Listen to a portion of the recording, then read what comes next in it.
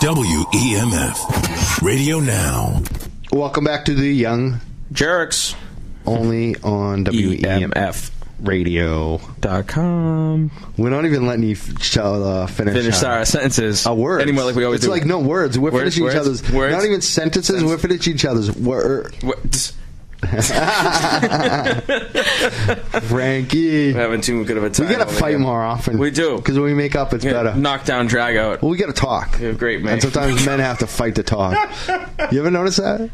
No, I mean, I think so. I think we're too busy to talk. We don't have the time, so we're just gonna scream at each other. We should schedule some screaming every a couple of weeks. And so people don't know, we got in a little beef last week. Just a little one. Yeah, we talked about it. We did. Yeah. We hammered it out. Yeah. Some of you may have heard it. Some of you may not. But at any rate. But we only have a few minutes, so we're here, we're together, we're on the issues, and we're talking again about medical marijuana, about medical cannabis here in the Bay State. This huge protest. Giant protest. And, I think it's just going to keep growing, as we get closer and closer to the date. And I really, really think that we're going to have, a nice, thick number of people out there in front of the lots of media. And the great thing about it is it's not on a Saturday. It's Tuesday. It's not on some day when you're passing out flyers to tourists. No, it's going right there to the DPH of the State House, like we did the last DPH one. That was what was important, is that those people at the DPH had to look out their windows. They were trying to laugh at us, actually, but we had an effect as they were going in and out of the office. Mm-hmm. The bigwigs had to walk by us. There was media there, and there were signs, and I'm expecting more. This is an election time. The pressure's on Deval. There's a tight election between Charlie Baker and Martha Coakley. There's the Democratic debates coming up. The governor debates coming up right now. Evan Falchuk is doing well, and we also have to mention that too. We have some special news about Evan Falchuk. He's been invited to a bunch of televised debates. He's going to be on Tuesday night on Channel WBZ? Yeah, Channel 4? Channel 4, I think it is, with, John Keller and WBZ Radio. It's a big debate. All the 5 candidates televised. Everyone's going to see it. And they're going to be able to argue with one another, too, which is cool. Yeah. They can directly question other candidates. It's not going to be one of those stuffy, like, oh, excuse me, you cannot directly address other candidate kind of debates. It's going to be a real debate. And he did great in the first debate. That wasn't even suited to him like this one will be. Mm-hmm, for sure. In the first debate, he really took it. People are talking about it in the media, and we're happy to say he's coming on. We're going to be talking to him next week. Yeah, that's right. About that debate on WEMF Radio, the Young Jerks. And we're going to be asking him to join this protest. We're going to ask maybe the next governor. I know it's still a long shot, but dude's in third place right now. For real. And he's surging. He's the only candidate that you can say right now that he's doing better than he was a month ago. Martha Coakley's down. Charlie Baker, they say he's leading, but he's still got a lot of issues, and I don't think he can win. I really don't. And I think Evan, he's the dark horse. Like, he's just really running for 3%. I think he's going to actually get it, which is unbelievable, because 3% is even hard to get third party now. It's crazy. But he could actually even go beyond that. He really... This is big. We don't have much time left on the show or in this campaign, but we're going to be talking to him next week, and we're going to be talking to him about this medical marijuana, about the debates, about how these other candidates. Yep. It's very exciting. Even in the debates, when your question was asked at the last debate, who was the one that answered it and actually answered it the best? It was, and that wasn't even, again, every time we ask a question, they don't even get the question right. Do you ever notice that? They changed the question? Well, yeah, it's just like we were talking about at the beginning of the show. They take the parts they want and to try to skew it the way they want to skew it, But we got Healthy Hetty in the building. Hey. And they've been waiting all show. They have, patiently. Awesome people here. We didn't know we weren't planning to be, so it's all good. We'll wait forever. All right, forever, you Frankie and Mikey. We'll wait forever. We don't want to wait forever. Because we don't have much time. We want to get you on. We love you guys, and we love having you on our show. Holly is here from Healthy Hetty with her husband, Steve, who's always kicking around. Hello, how are you? Yes. Hi. These two people, I love them. Well, thank you. We appreciate being here, and we really appreciate it, and thank you for having us. Thank you. For sure. We want to bring you in today because we know that you're great people and the work that you do and how excited you are to help people and just about cannabis. And we've been watching this situation. We haven't talked to you in a little bit, besides online and stuff, but this situation with this girl Haley and some of these other kids that we've been finding out in Massachusetts that can't get this medicine that's 20 to 1. You know, I'm talking about CBDs to THC. They want the stuff that doesn't get the kid high. It's for seizures. The kid's having. Frank saw the kid having seizures right there at the State House, one after another in front of the governor's office. I saw her at the very least. You know, just being a 5-year-old that had the development of a 1-year-old, and it's completely and utterly unnecessary. And there's an answer and a cure. Right. You know, not necessarily a cure. I guess I should not necessarily a cure, but a treatment that it works. You know, better than some crazy, anti-seizure medication that does crazy stuff to your brain and all kinds of stuff like that. How do you? Because I know that you work with patients and families. Have you heard of this? And how do you get? Like this parent apparently is going to have a caregiver that's going to be growing for him and hopefully getting plants in the next couple months, but it's going to take a while to grow them. And meanwhile, like Frank said, the kid's still having seizures every hour. They're trying even other alternative medicines. Maybe some of them will work, and hopefully it seems like maybe one of them might be. But this cannabis works, this 20-to-1. Is there a way that they can get this? Do you have any recommendations? What can we do? How can we get a kid like that, or the mother? Well, we're definitely putting the message out to the community to see, who we can have and try to find some assistance, because there are strains out there that do exist, and I believe they are here in Massachusetts. Just a matter of finding them and trying to get them.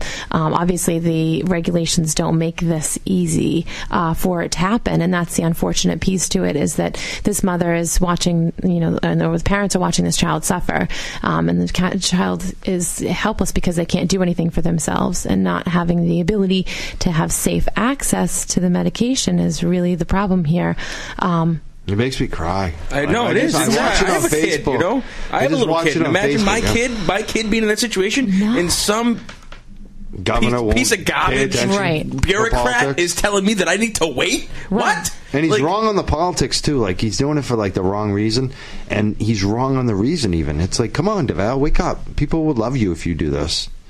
And this DPH is like, wake up, you guys are the worst. You guys are so bad. And they go home and they kiss their beds and they tuck them in at night. Be patient. Well, they make other people's kids suffer. Be patient. Right. And so it is no easy answer, and it breaks my heart, because I can't imagine the frustration and the sadness that the parents feel. And some are leaving and going to other states. They're running to Colorado, becoming refugees, and that's not the solution. It's unacceptable. It's unacceptable. No, it is unacceptable. # unacceptable. Yeah.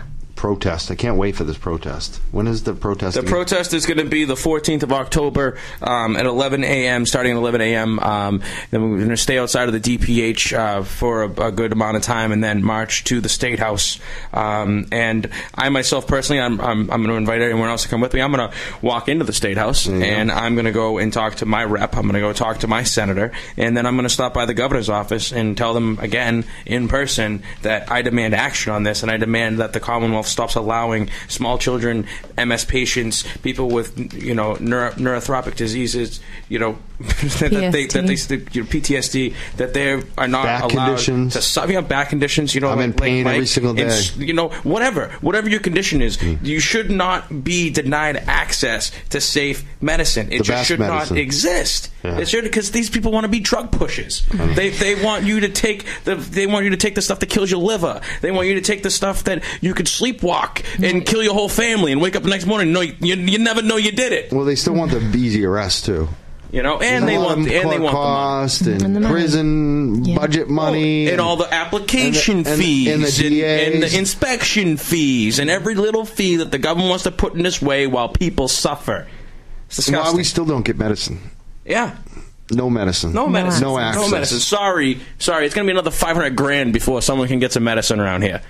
617-500-7100. I know we've been going hard and fast. We haven't even thrown out the number. I think we have been getting some calls, but we will look for your call if you're trying to call. 617-500-7100. We're just about out of time, though, really. So we are the Young Jerks. And we're here on EMF Radio. And we're sitting with Healthy Heady Lifestyle. Did I say that right? Yes. Wow. Thank you. Finally. That was the first time. Yes. Thank you, Steve. That's like the first time you've piped in and you waited for the right time. I love it, Steve. And so you've been listening very well, Steve. That was perfect. And we have Holly. Yes. And Steve here. Thank you. HealthyHeady.com is the website. Healthy Heady Lifestyle is the platform that we're disseminating our information through.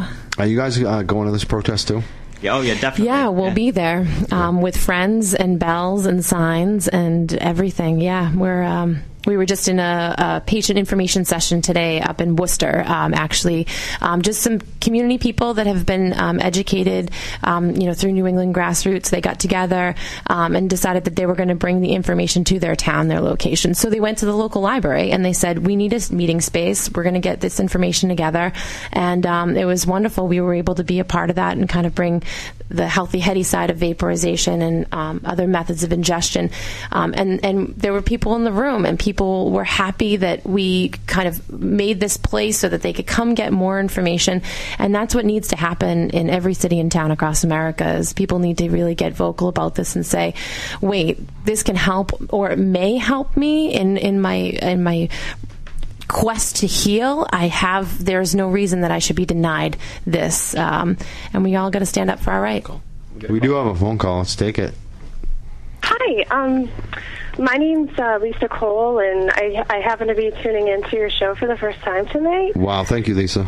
Yeah, well, you guys, I think I spoke at the State House with my daughter, Madison, just a couple of weeks back. So I think somebody there was saying how they witnessed my daughter kind of seizing in front of everybody. And I just wanted to thank you, for talking about it, getting it out there, and trying to get our kids more help.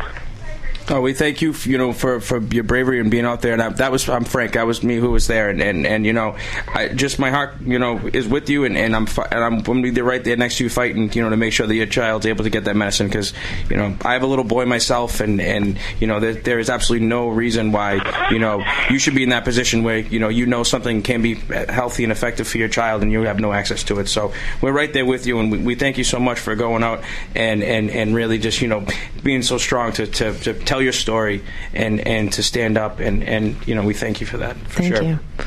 Yeah, thank you. And I'm plugged into a network of families here in Massachusetts, and there's so many kids across the state that are affected by this. So thanks again for promoting it. Definitely look forward to the protest. So nice job there, and hopefully we can make something happen. Thank you, Lisa. Thank you so much. Before we let you go, are you still there? Yes, I am. Well, you've asked the governor, I'm sure, on this. I know you were at the State House. Have you had any response to? I mean, your story, what we were talking about today. You're the person. You're the mom. What is he saying? What does the governor's office say to you? Well, I have called in several times, and the answer is always, we'll relay the message. We'll make sure that he gets the message. So I don't really consider that a response. Right. That's really unacceptable. So we're going to keep fighting.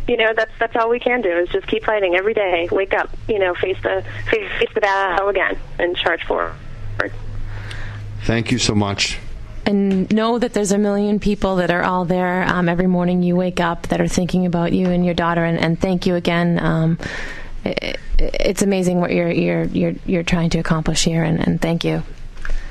Yeah, no, and like I said, thank you so much. The families of Massachusetts appreciate it, and like I said, it's going to be really exciting to see what happens with the protest. I'm trying to play around with logistics to see if I can get down there for it, because I would love to participate. But I think you guys will have a great turnout, and I think someone will hopefully start to listen. Thank you, Lisa. We hope so too. Thank you. We hope so too. That was a great call. We are the Young Jerks. We went over our time, but it was well worth it. Good reason, for sure. And we just kind of shut up because that was the mom. There was two moms that we've been talking about with two different children that were up there, and that was one of them, Lisa. And very glad that she was listening, and that we're going to be standing side by side with her on this protest. Even the ones who can't be there, you can be there like I am by promoting this. I am going all out. You heard me. I'm asking everybody. And you can call. You can call the mayor's office. The mayor. You can call the governor's office.